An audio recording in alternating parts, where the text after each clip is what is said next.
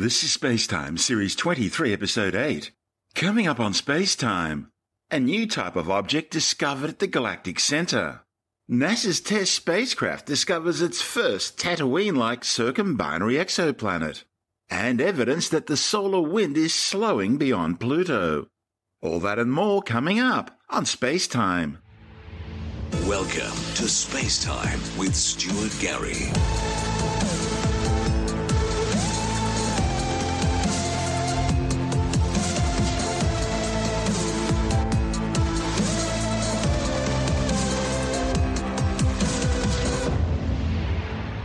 Astronomers have discovered four bizarre-looking objects near the supermassive black hole at the center of the Milky Way galaxy.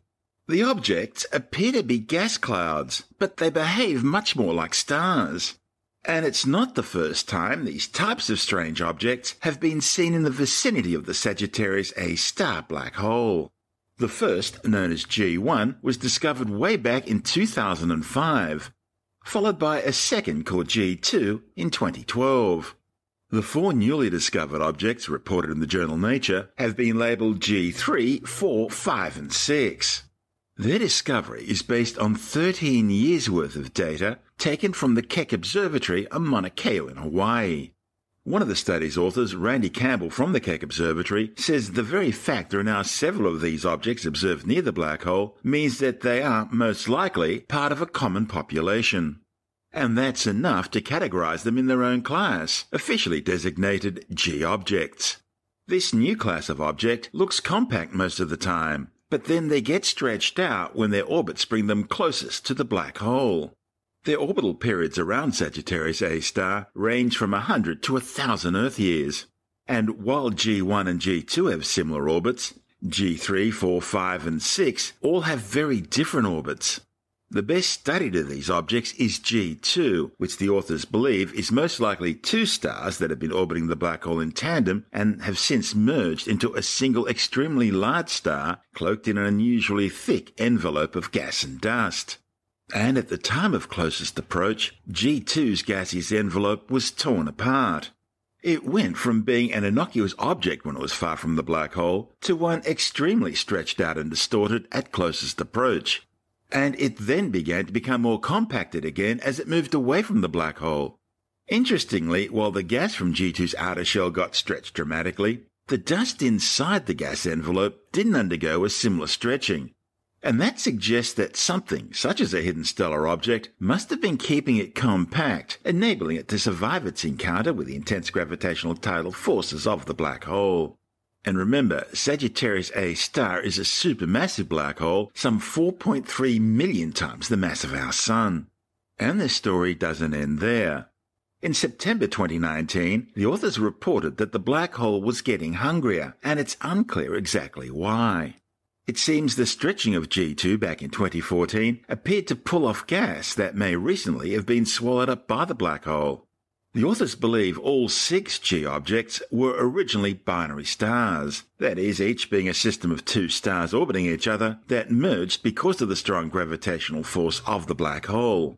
The observations suggest that stellar mergers driven by black holes may actually be quite common on cosmic scales, and that's a discovery providing astronomers with new details both about the evolution of stars and of black holes. In fact, the way binary stars interact with each other and with the black hole seems to be very different from how single stars interact with other single stars and with black holes. Just more proof that the universe isn't just stranger than we imagine, but stranger than we can imagine. You're listening to SpaceTime. Coming up next, NASA's TESS spacecraft discovers a Tatooine-type circumbinary exoplanet, and later in the science report claims that drinking tea at least 3 times a week could help you live longer. All that and much more still to come on SpaceTime.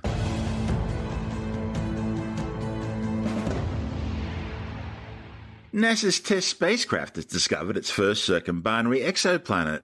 Located some 1,300 light-years away in the constellation Pictor, the new planet, called TOI 1338b, is about 6.9 times larger than the Earth and orbits its pair of host stars every 94 Earth days. As for the 2 stars in the system, well, they include a Sun-like spectral type G yellow dwarf star of about 1.2 solar masses and a small spectral Type M red dwarf of about 0.325 solar masses, the pair orbiting each other every 14.6 Earth days. The discovery, reported in the Astronomical Journal, will allow scientists to develop a better understanding of the population of these planetary systems. Around a dozen Tatooine-like exoplanets, so named for the desert world in the Star Wars series which has 2 suns, have been found using NASA's planet-hunting Kepler Space Telescope, which ended its primary mission in 2013. Kepler focused on a small section of the sky with an unblinking stare, looking for any regular dip in light coming from a star, indicating a possible planet transiting or passing in front of the star and blocking out some of its light. The Earth-orbiting TESS telescope, launched in 2018, will cover nearly the whole sky, enabling astronomers to make many more discoveries, hopefully including more circumbinary planetary systems. This report from NASA TV. NASA's TESS mission just discovered its first circumbinary planet, a world orbiting 2 stars instead of 1. Named TOI 1338b, it's nearly the size of Saturn and orbits its stars every 95 days. The 2 stars orbit each other and consist of a small, cool M dwarf and one much like the Sun. Together, they form what is called an eclipsing binary, which means the stars regularly pass in front of each other from our point of view. TESS hunts for planets in these and other systems by looking for tiny, regular dips in starlight called transits. TESS saw TOI 1338b's transits of the large star, but spotting them in the data wasn't easy. A high school intern examined hundreds of eclipsing binaries to search for planetary transits, which can look similar to some of the eclipses. Ultimately, he uncovered transits caused by the planet. If you could orbit TOI 1338b, you'd have a front row seat to see its suns eclipse each other every 15 days. But the angle of the planet's orbit around the stars changes over time. After 2023, we won't see it pass in front of the stars for another 8 years. TESS will observe hundreds of thousands of eclipsing binaries, so there may be other planets similar to TOI 1338b waiting to be discovered. Meanwhile, helping to boost the numbers, astronomers at San Diego State University have also found a circumbinary exoplanet, this one called KOI 3152b. It's located about 1,347 light-years away and has about 3.9 times the mass of the Earth. It orbits its binary host stars every 175 Earth days on the hot inner edge of the system's habitable zone, region around a star, or stars in this case, where temperatures would allow liquid water, essential for life as we know it, to pool on a planet's surface. However, that planet would have to be a terrestrial rocky world, and a report in the Astronomical Journal suggests KOI 3152b is a low-density gaseous planet, not able to support life as we know it. Still, the finding does mark the latest discovery by the San Diego team using Kepler mission data. Their pioneering work not only established this new type of planet, but it also includes the discovery of the most interesting of the circumbinary planets, the Kepler-47 system, consisting of 3 planets orbiting 2 stars. Meanwhile, a new instrument designed to measure the masses of exoplanets has received its first light at the Kitt Peak National Observatory in Arizona. NUID is a highly sensitive spectrograph designed to measure the Doppler shift of light coming from a star as it's influenced by the ever-so-slight gravitational pull of an orbiting planet. This radial velocity or wobble method measures the degree of gravitational pull in order to determine its mass. The more massive the planet, the stronger its gravitational pull, and the faster the star wobbles. And of course, a small star is also more susceptible to a planet's gravitational pull than a larger one. Planets in our own solar system also cause our sun to wobble. Jupiter, with its immense gravity, causes our home star to move back and forth at roughly 13 meters per second, while the much smaller Earth causes a more sedate movement in the sun of only around 0.1 meters per second. The speed is proportional to both the orbiting planet's mass as well as the mass of the star, and of course the distance between the 2 objects. The information will help astronomers better determine a planet's density and hence its likely composition. And that will help reveal whether it's a terrestrial rocky planet like the Earth, a water world, or a mostly gaseous planet like, say, Jupiter or Saturn. Critical data for determining its potential habitability. When applied to many planets, NUID will provide a more comprehensive view of what types are the most common in the galaxy and how other planetary systems form. NUID, which by the way in the local Native American language means to see, is attached to the 3.5-metre wind telescope on Kitt Peak, and appropriately it achieved first light by studying 51 Pegasi, which way back in 1995 became the first sun-like star around which was discovered an orbiting planet. In that case, it was a hot Jupiter, at the time a new type of planet never before seen. Until now, spectrographs have typically been able to measure speeds only as low as around a metre per second. But NUID belongs to a new generation of instruments, capable of achieving about 3 times finer precision. This means it has the potential to detect and study rocky planets around stars much smaller than the Sun. Scientists are hoping to eventually refine NUID to the point where it can detect planets as small as Earth orbiting around Sun-like stars in their habitable zone, where liquid water could potentially exist on a planet's surface. This report from NASA TV. We want to find Earth-like planets around Sun-like stars, because that's our best chance of finding a world with life on it. Today's the day that truck carrying the NUID instrument has arrived. Over the next couple of days, we'll start integrating the whole system together.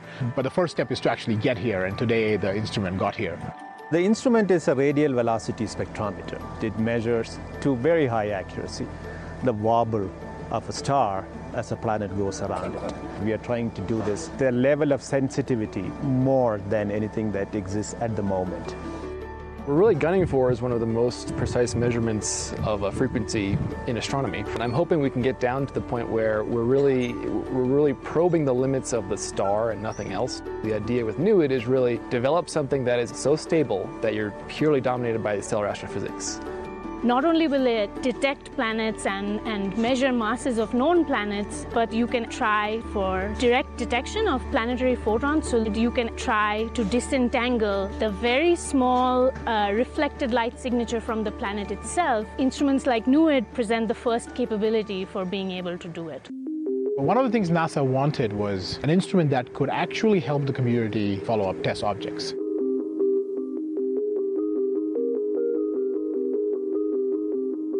I think it'll be a very valuable resource for confirming TESS planets. So TESS provides the one half, and NUID I think will do a wonderful job providing the masses for a lot of these confirmed planets.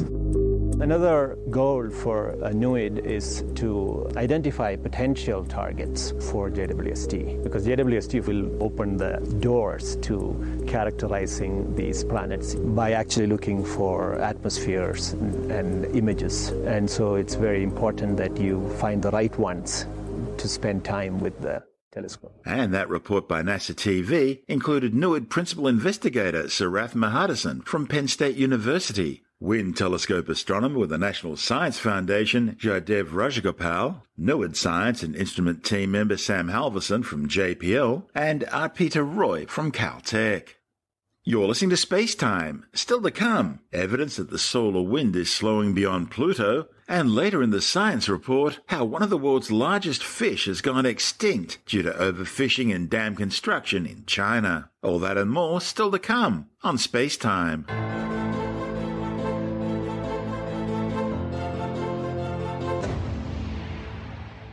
New measurements by NASA's New Horizons spacecraft have confirmed earlier data showing that the solar wind, the supersonic stream of charged particles emitted by the Sun, slows down the further away it gets.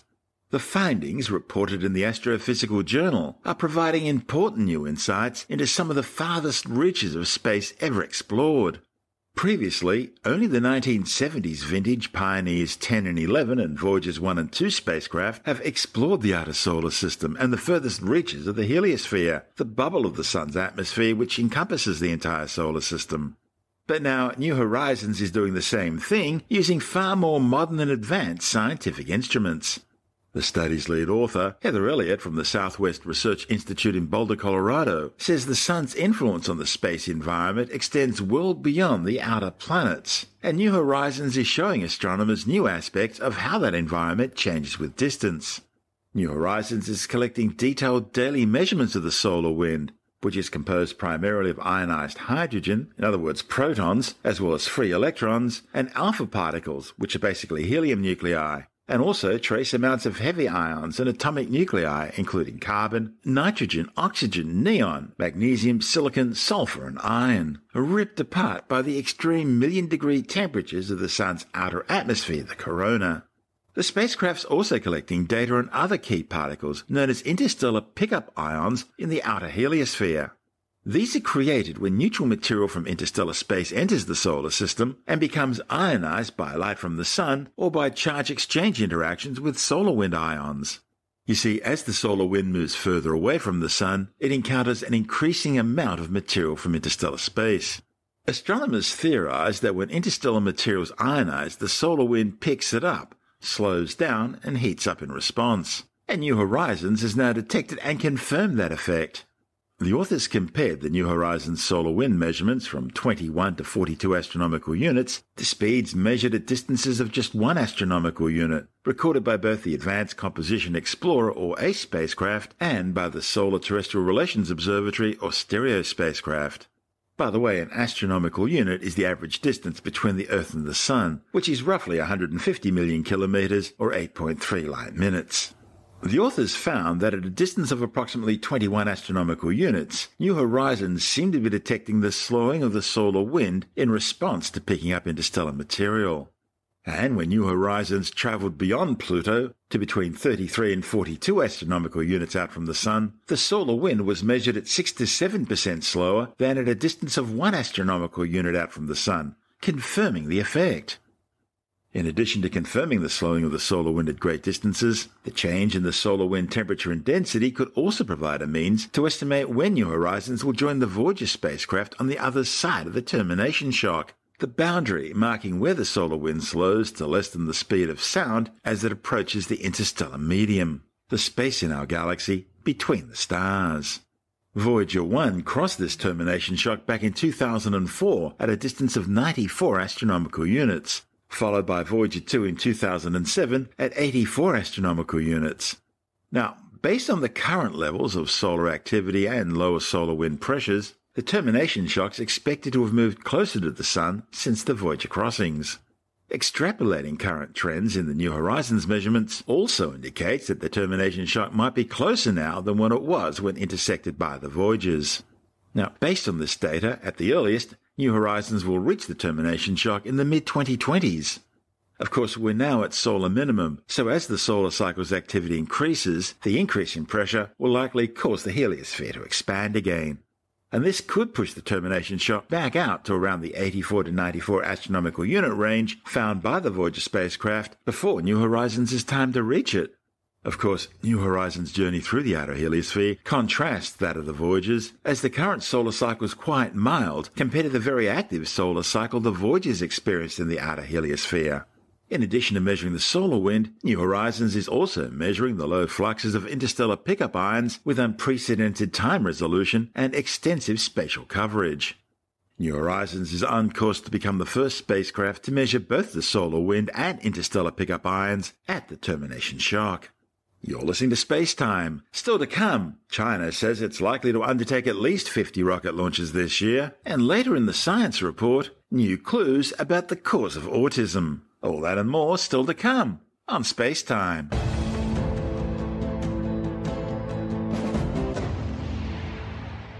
China says it's likely to undertake around 50 rocket launches this year, dramatically upping the ante from the 34 launches it carried out in 2019.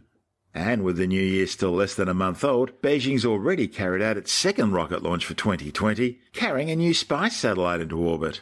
The Red Flag 1H9 was flown together with 3 smaller satellites aboard a Long March 2D rocket from the Taoyuan Satellite Launch Center in northern China's Jiangxi province. Red Flag 1H9 is an optical Earth observation satellite equipped with sub-millimeter resolution, super-wide coverage field, and high-speed data storage and transmission facilities. The other payloads on the flight included the Argentinian NewSat 7 and 8 remote imaging microsatellites and the Tanqui 5 Internet of Things communications test satellite. Meanwhile, the private Chinese company SpaceTrek has launched its Tianzhu-1 commercial suborbital carrier rocket on a test flight from the Zhuquan Satellite Launch Center in northwestern China. The mission tested the sounding rocket's flight maneuvering and fairing separation systems. The new launch is designed to carry small payloads for scientific experiments and meteorological observations.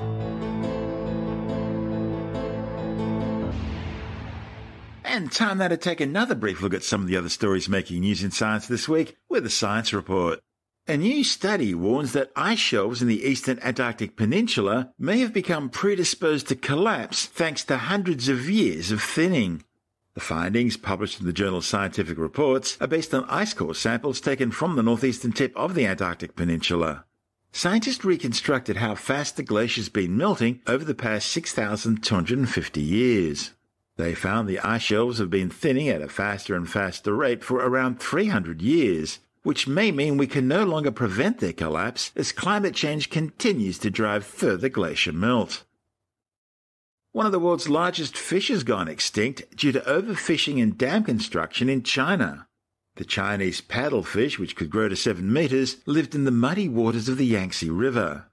A report in the journal Science of the Total Environment claims the freshwater giant survived for at least 200 million years, having witnessed the age of the dinosaur and the introduction of the first flowering plants.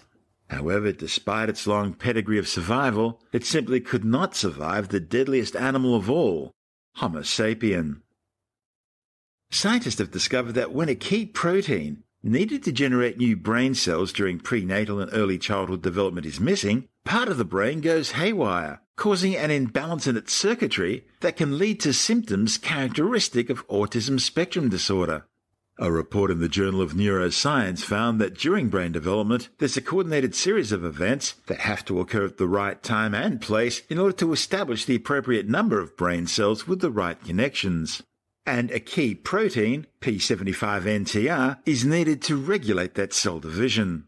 Although not a gene specifically linked to autism, it is part of a family of proteins needed for brain cells to develop, function, and survive. So the exact timing and expression of this protein is critical. Scientists found that brains without the P75NTR protein had more neurons than should normally exist, causing problems in the cerebellum, the working unit of the brain that regulates movement and balance as well as cognitive functions, and is one of the key brain regions affected by autism. The iconic and colourful giant Australian bird, the cassowary, the second largest living bird after the ostrich, has been studied for hundreds of years. However, their solitary nature in the dense rainforests of northern Queensland, which they call home, has ensured that many fundamental aspects of these animals continues to elude scientists. Now, researchers at Flinders University have used 3D scanning techniques to examine the bird's throat structures involved with breathing, eating and vocalizing, which are almost totally unknown. The images have allowed scientists to compare these structures with that of other closely related birds. The results, reported in the journal BMC Evolutionary Biology, shows that the cassowary has many similarities in the throat region with its closest relative, the Australian emu. No surprises there. However, what did surprise scientists were similarities in the anatomy between cassowaries and other primitive birds known as paleognathes, such as the extinct New Zealand moa and the living South American tinamou, which DNA shows are closely related. A new study claims drinking tea at least 3 times a week could help you live a longer, healthier life with a lower risk of heart disease and stroke. The study, reported in the European Journal of Preventive Cardiology, found that over a period of around 7 years, regular tea drinkers had a 20% lower risk of incident heart disease and stroke, a 22% lower risk of fatal heart disease and stroke, and a 15% decreased risk of all-cause death. When they looked more closely at the type of tea, researchers found that drinking green tea was linked with the lower risks, but there was no link to reduced risk for drinkers of black tea. However, scientists say the study couldn't show that tea was the cause of the reduced risk, and the researchers freely admit there could be other lifestyle factors that could also explain this link. A former phone line astrologer has confessed all, saying many of her clients were stockbrokers, advertising executives and politicians dealing with issues whose outcomes couldn't be controlled. She says the jobs taught her that intelligence and education don't protect against superstition, and that it's uncertainty which drives people into woo. Tim Mendham from Australian Skeptics says she found millennials are into astrology big time, having grown up with Harry Potter and graduated into a precarious economy, making them ideal customers. The personal experience of a woman who, for various reasons, she was doing science, I think at university or something, and found she wasn't doing very well at science, so she had to find some work in the meantime, and she found work as an astrologer, like an online telephone astrologer. People would phone up, and suddenly she found she was quite good at it. Now, of course, we have done major studies of the online psychic and astrology industry, and what it turns out was that she realized she was given some basic information to rattle back to the people who phoned up. She found out that the range of problems that people had were basically, I think, what's referred to as first world problems these days. I'm not happy, will I get a better job, blah, blah, blah, that sort of thing. And she learned to feed back the information that basically they wanted to hear, until she reached a stage where someone had phoned up and said they were cursed and they had been to a Catholic priest and the priest was not able to do anything for them. So he phoned up this astrologer, in quotes, and she also said she wasn't able to do anything, and that perhaps because the Catholic priest was not able to solve it, there was no curse in the first place. And this person got very upset and was abusive to her, and she then said, well, that's it, that's enough. She realizes she was fibbing, she was making stuff up based on intuition, if you like, although that's a very loosely used term. Experience, put it down to that. She's heard these questions and approaches so many times that she's got the responses down pat. And when she realizes she was doing that, she said, okay, she packed it in. And I think she went into journalism.